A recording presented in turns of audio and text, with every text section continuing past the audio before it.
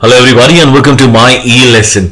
I am your guru and in this video I'll tell you how to use the slide sorter view in PowerPoint to help you in looking at the overall picture of your PowerPoint presentation and arranging your slides, and in fact doing much more like adding new slides, moving slides around, deleting slides and editing slides in just one go. All your slides can be edited in just one single click. So what is a sorter view? Well, a sorter view can be accessed through this icon, slide sorter. You click over here and you'll get this kind of view wherein all your slides become visible on a single screen. In case you have much more slides, you can zoom out and you can see far more slides in the screen. In case you have lesser slides, you can use this zoom in option. You can also go to the slide sorter view using the view command, and you can go to slide sorter view, and in case you want to go to the normal view, you can simply click over here and you'll go to the normal view. So let's go to the slide sorter view and let's see what all it can do.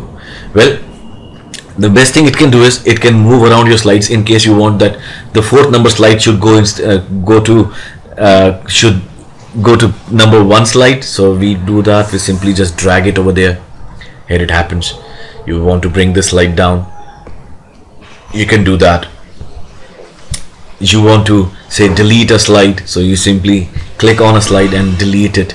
You want to add a slide, so you simply add a new slide over here, so a new slide gets added, again it gets deleted.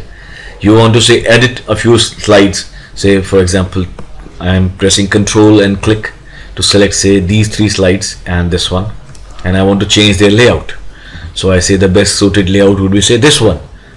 So see, we are able to do that also. We can edit them further. You want to go to an individual slide, just simply double click it and you will go to the individual slide. You can go back to the sorter view again over here, press Ctrl Z and you get the normal view back.